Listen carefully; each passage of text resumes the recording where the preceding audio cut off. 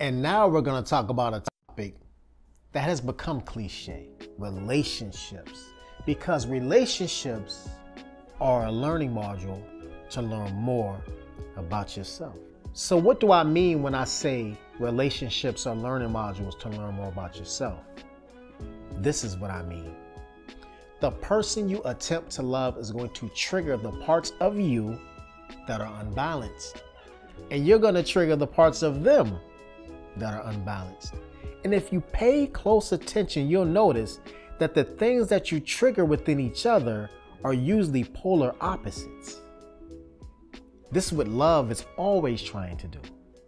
It's trying to assist you in your inner healing.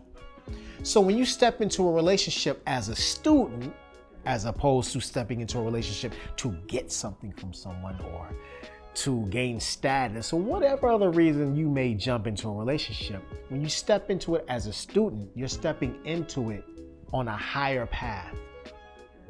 And when two people realize that the relationship is meant to trigger the imbalances within each other, when the trigger occurs, they can help each other heal that part of themselves. And if that happens, they come to the middle and go up. Another trigger, they both balance out each side, they come up. I call this the balance inquiry theory. You can put two friends, two romantic partners in front of me, and they can tell me on each opposite end what the problem is. And I can find truth within both sides of the argument.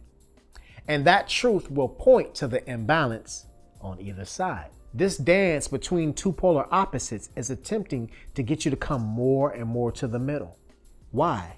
The middle is where presence is, where God is. The more you come into the middle, the more you connect with the God within you. And this is what relationships are attempting to do, to bring you more into balance, to bring you more into the middle.